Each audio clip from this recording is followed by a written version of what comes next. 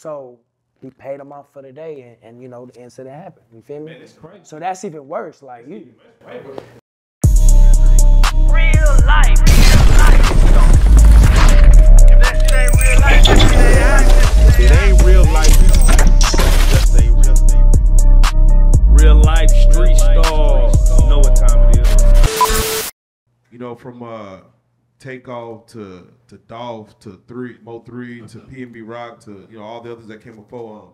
Personally, what situation or what rap or death kind of fucked y'all up, like mentally, like, damn, that's a fucked up situation where it didn't have to go like that, like personally, for either one of y'all? I mean, for me personally, it'd be Dolph and Takeoff. Cause if you know their heart, you know what I'm saying, man, they super 100, you know what I'm saying? So like, that's anybody I rock with. I don't ever want to see no death happen to nobody, but man, they 100% solid, man. That shit hurt my heart.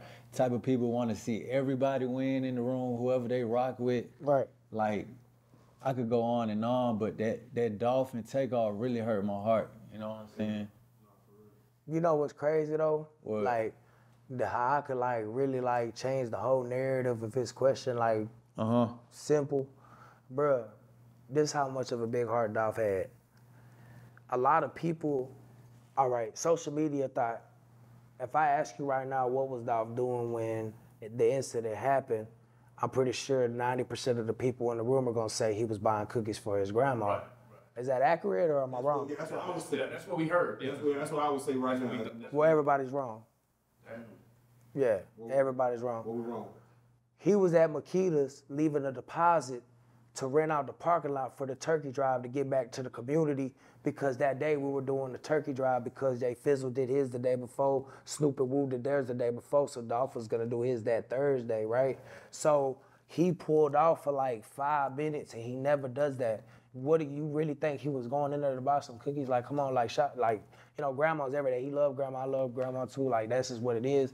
But he wasn't there for that. So whoever started that, like, saying stuff like that, like, oh, he was probably there. And the reason why I think they got that and thought that is because there was like a video of him like a year or two ago where he was at Makeda's and he was like, man, bro, these the best cookies and my grandma. So instantly in their mind, they thought, oh, he was there buying, you know, cookies for his grandma. He might have been picking them up, but that wasn't what he was there for. He was there, and they didn't want the money, but the type of person he wasn't gonna come over there and just like roach or freeload off of it, you feel me? He pulled up on some like, I'll be right back. I'm finna go over there and chunk them this money, bro. So when they pull up with the box truck with the turkeys, we already set up and we don't interrupt their business because it's a busy holiday season. It's Thanksgiving. Everybody want their pies, everybody want their cookies, right? So he paid them off for the day and you know, the incident happened. You feel me? Man, it's crazy. So that's even worse. Like you. Shout